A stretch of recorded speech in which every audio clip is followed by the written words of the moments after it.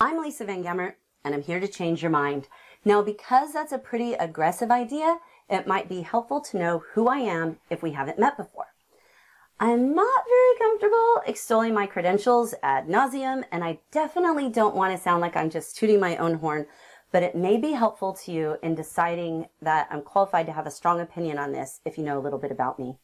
I've been a teacher, a school administrator, the Youth and Education Ambassador for Mensa, the expert consult to Lifetime's Child Genius show, and I've published 4 books in the field. I hold a Master's of Education, and I've spoken at literally hundreds of events and trained over 50,000 teachers in gifted education. Over 1 million people have visited my website, Gifted Guru, and if you would like to know even more, feel free to Google me or look me up on Wikipedia. But most importantly, my mission is to make the world safe for gifted kids. Now, here's a question I never would have thought you'd hear me say. Is grade retention a good idea for gifted kids? But recently, I've received emails from multiple teachers pleading for help in persuading parents not to redshirt or retain their gifted children. And when I read the first email, I actually laughed out loud. I mean, was this an April Fool's joke? But unfortunately, it was all too real. The emails kept coming, and I decided it was time to confront this issue in the hopes of saving children from a disastrous decision made by adults. Now, when we talk about retention, we mean that a child who has spent the full school year in a particular grade must repeat the entire grade just completed. And redshirting is when we hold a child back, delaying school entry, and that's typically done at the kindergarten level, and primarily redshirting now is being done for athletics and recruiting, not academics. The teachers are asking for research on the effect of this on gifted kids so that they can share that research with parents, and here's why. The teachers already know this is a very, very bad idea, and they are desperate to save their students, whom they love, from a truly devastating error on the part of parents. So if you are a parent considering this, or if you have a friend who is, let me explain why this is a terrible, horrible, no good, very bad idea. Now, I'm going to cite a lot of research, and every study I mentioned will have its full citation in the description of this video.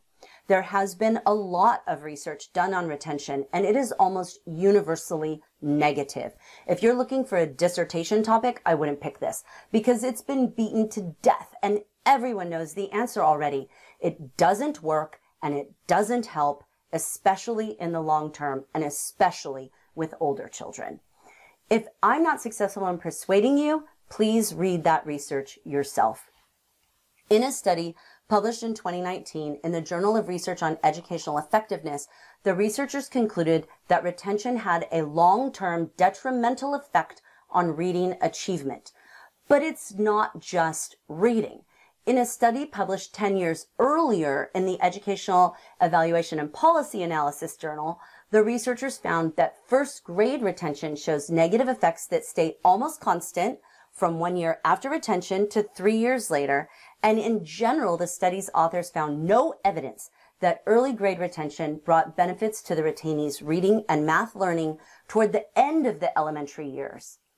A longitudinal study that was published in School Psychology Quarterly that is frequently cited in other studies found what nearly every study on this subject finds. Here's what those researchers wrote.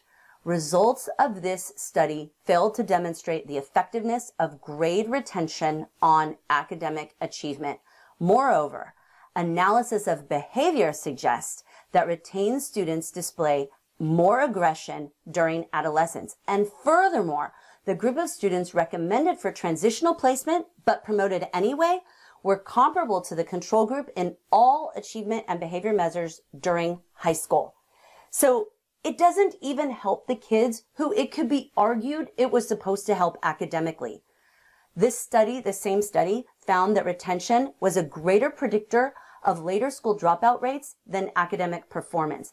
And the research on underachievement and gifted children indicates that inappropriate academic experience and placement or dissatisfaction with educational experience on the part of children leads them to drop out at much higher rates. So consider that for a moment. You could be making a decision now that could lead to your child actually dropping out later. Even the very few studies that found any benefit to grade retention at early elementary found it only then and only in the short term, and the long-term and negative consequences far overshadowed that benefit. In a Swiss study, the researchers concluded grade retention should be avoided at the primary school level. There is no specific research on the retention of gifted children, and you know why? It's academically indefensible. The deleterious effect of retention, both academically and psychosocially, on gifted children could be so great that it would be difficult to conduct the study. There is no academic benefit to retention, but there is plenty of possibility of harm. Consider some of these consequences. Socially, the student is losing their peers in a way that acceleration does not imply. They're being left behind and will have to explain why. While explaining acceleration is easily done with a simple statement, oh, they figured out that this is the grade I was supposed to be in, even very young students understand that repeating the same grade again is not desirable. There's an emotional cost as well, because boredom is one of the greatest threats to emotional health of gifted children, and that problem is greatly exacerbated by repetition, and repeating the same exact content again for a full grade is extremely undesirable. Humans do not, as a rule, like repetition, and there is a cost there that I'll talk more about later. It is difficult to calculate the economic cost of retention. We know the average cost to a school district to retain a student is about $13,000, and I find it difficult to understand how a parent could explain to a taxpayer in their district that it's worth 13 grand to make sure that their child has an advantage in sports. That's a level of selfishness that I find it very difficult to defend. Another economic issue is the delay of the child into the workforce. I mean, if you're just going to be looking at it purely from money, the child is going to enter the workforce a year later, and we can't know what their salary would be, but let's just use the amount of $60,000. Even if none of that money were invested, and even if we didn't calculate the impact on retirement or on vesting in a company's retirement plan, we're faced with a significant reduction in lifelong earnings. At least $60,000. As someone widely considered an expert in gifted education, I can say without hesitation or equivocation, I would never, ever, under any circumstances other than the most dire, such as severe trauma or illness, retain a cognitively gifted child. I can see no benefit to it whatsoever, either from the vast body of research or from my extensive professional experience. The child who is retained is at extreme risk of pathological boredom, and studies have shown that pathological boredom is just that, pathological. It even impacts physical health. In a study published in the Journal of Experimental Brain Research, the researchers found that individuals with high boredom proneness were more likely to have ADHD and depression. Now, no studies have been done to see whether this happens when we retain a mentally healthy child and intentionally induce boredom through school retention. Frankly, I see no way that this study could pass a review board.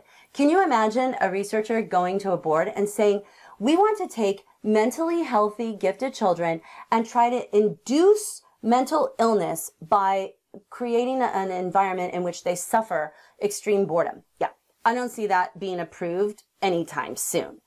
According to reports from teachers, the intent is to give students an advantage, usually in athletics, rather than for any academic purpose. And that's pretty obvious because there really could be no academic purpose to retaining a gifted child.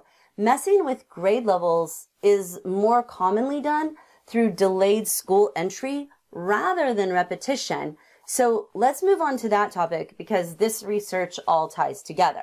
Now, when we're talking about redshirting or like delaying a kid, keeping a kid back earlier than what they would otherwise be, right? So like instead of being 5 when you're in kindergarten, now you're 6 when you're in kindergarten. That's what we're talking about here. And I will say I blame Malcolm. In his 2000 book, Outliers, Malcolm Gladwell argues that a person's age relative to his or her grade level peers is a key predictor of success. So the older you are relative to others in your grade or like your baseball league, the more likely you are to do better than they do. Well, just like Gladwell's oversimplification of the 10,000 hour rule based on Erickson's extensive research, this is also a little more nuanced, and the research he used did not actually show what he said it showed. The study he cited for academic superiority doesn't really play out in the long term. It stopped at 4th grade. But what we find is that younger kids have a steeper learning acquisition path, and they catch up pretty quickly. Even with sports, as this practice becomes more common, redshirting becomes more common, leagues are more likely to be age-framed rather than by grade. In a long-term study done on delaying school entry for redshirting, the authors concluded the results of this study shows that delaying kindergarten does not create any long-term advantages for students. Now, there's an equity issue here, too, that I find distressing. A study published in Educational Evaluation and Policy Analysis found that redshirting was very much aligned with race, gender, and wealth. Here's a quote from the study. Male, white, and high SES, socioeconomic status, children are most likely to delay kindergarten, and schools serving larger proportions of white and high-income children have far higher rates of delayed entry. So I think you can pretty easily make the argument that if you delay school entry for your child's athletic benefit, you are perpetuating an inequitable system, and that is also gender biased. It is the research studies on this show that boys are far more likely to be retained than girls for these purposes. As retained students move through the grades, the benefit of being older actually declines. I mean, consider the ratio of the advantage. In a kindergartner, if you're a year older, that's a huge percentage of the amount of your life, right? Like if you're 6 and everybody else around you is 5, you have like a 20% more experience of being alive than they do. But that is a lot greater ratio than when people are 15 or 16. By then, many other factors such as genetics, opportunities, and home environment will play a greater role than simply time spent on the planet. There are negative consequences to redshirting as well. And in a study published in American Educational Research Journal, researchers found that redshirts and retainees are more likely to receive special education services than their peers who enter and are promoted on time. And you may think, oh, that won't happen to my kid because my kid is gifted. They're not going to need special education. But consider that giftedness can be associated with all but 2 special education service qualifications. You can absolutely be gifted and require special education services. What the study is showing is that you're more likely to need those services should you be redshirted or retained. The study's authors concluded that given its lack of empirical efficacy, we do not support widespread use of this strategy for increasing readiness. And that was for kids who may actually be argued could use it. Kids who cannot yet read or don't know their letters or numbers. For gifted children, its effects are going to be even more deleterious. In layman's terms, what the study is finding and what the research is saying is that there is no scientific evidence to show that this is good for kids, especially in the long term. But what about parents who delay their children's entry because they think the child just isn't ready for school? And in the case of gifted children, this is rarely an academic concern. The concern is almost always behavioral, maturational. But one difficulty with this is that we have to make the decision in the spring, and the child still has months of important development before school starts. We also cannot predict at what rate the child will gain the skills we think they might be lacking. Gifted children are famous, or I guess rather infamous, for their asynchronous development. They're often, advanced in one or more areas and simultaneously delayed or on level in others. And keep in mind that they may appear delayed socially or emotionally because we're comparing them to their cognitive age. They think like they're 10 instead of 7, so we expect them to act like they're 10 instead of 7. I cry foul. Yes, we may wish that they could sit longer, that they could listen more carefully, or that they could share better. But that's true of us as adults as well. And often these issues have less to do with a child's immaturity than they do with developmentally inappropriate expectations of children in school, like that a 5-year-old boy be expected to sit in a desk all day. So let me wrap this up. Our children are not our avatars. We do not live vicariously through them, and we should never let our own desires to see them achieve what we wish we would have achieved lead us to make decisions that do not benefit them. In the case of retention and redshirting, this is a decision that could actually do a tremendous amount of harm. And to what end? Rather than retaining or delaying, a robust body of research exists that demonstrates the positive benefit of acceleration for gifted children. Parents, I truly plead with you. I plead with you as a fellow parent, an educator, and a grown-up gifted kid. Please, please do not do this to your gifted child. Please. You simply cannot foresee the harm that this could do. And you could end up with a child full of resentment towards you forever. There is little in education or parenting that is 100% sure. But this is one of those few things we know. This is a very, very bad idea. The only kind of retention gifted children should be experiencing is retention of knowledge and retention of memories of appropriate school placement done in their very best interests. I hope this has been helpful to you in making your decision, and should you still be on the fence, I would invite you to read all of the studies cited below and conduct even more of your own research. I think you will find that for gifted children in particular, the best decision is to not hold them back in any way.